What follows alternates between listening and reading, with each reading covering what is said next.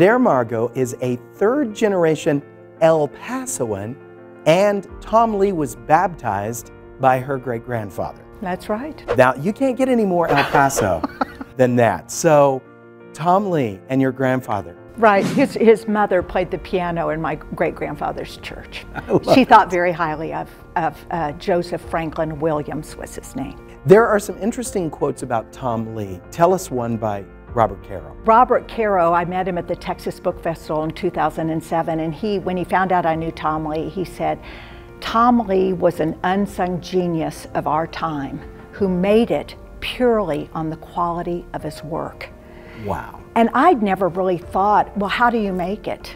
Most people make it by moving to places where people pay attention to you. And he stayed in El Paso because his nourishment was here.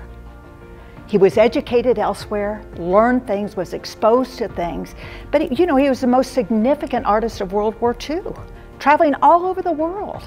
And what he learned in El Paso kind of prepared him for all these other tasks in his life, but he always came back home. When he was covering the North Atlantic, this is one thing, he asked an admiral, he said, why would you send a kid from the desert to the Atlantic? And he said, do you think I want a yachtsman who thinks he knows everything? I wanted a fresh view, and by golly, I got it. And so I think there's something about growing up here, and he was nurtured here, as I know there are many other people too, but I think we create good people, and Tom Lee's a prime example. Tom Lee lived on the east side, on the eastern slopes of the mountains, and he said, if I remember correctly, I love living over there because it is the sunrise side of town. The sunrise side of his artwork as well. Talk about that. Right. He said it's a sunrise side. It's the side to see the day that is coming, not the side to see the day that is gone.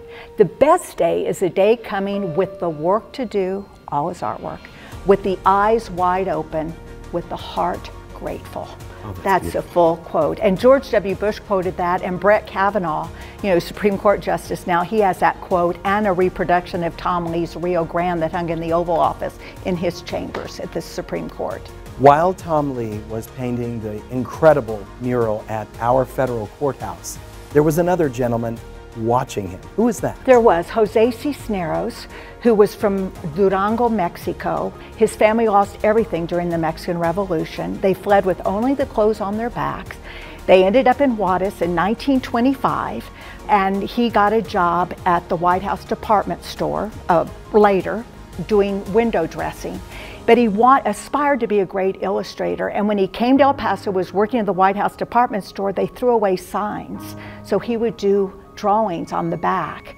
And he knew at the time, that was 1938, Tom Lee was working on this mural. When anyone's working on a big project, artists who aspire know it. And he went and carried his drawings and would stand in the corner of the courthouse and watch Tom Lee work. And I did Jose Cisneros' oral history, and he told me, one day I gathered courage to interrupt him at his work. And Tom Lee, 1938, he'd lost his wife, he'd lost his mother, he'd lost his grandmother. He was doing that huge mural all by himself, 50 pounds of Rembrandt paint, this huge mural. I asked myself, how would I act if someone who didn't speak my language interrupted me?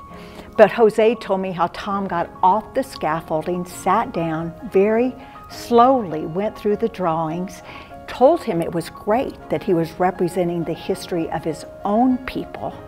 And then Jose said, I knew he didn't think they were bad when he smiled. And then he wrote a note to Maud Derlin Sullivan, our librarian, and he's presenting Senor Jose Cisneros, very respectfully, who had just walked into the courthouse. He thought perhaps she might like to exhibit his work. But the letter was just beautiful, and Jose went to Maud Derlin Sullivan. She gave him his first show.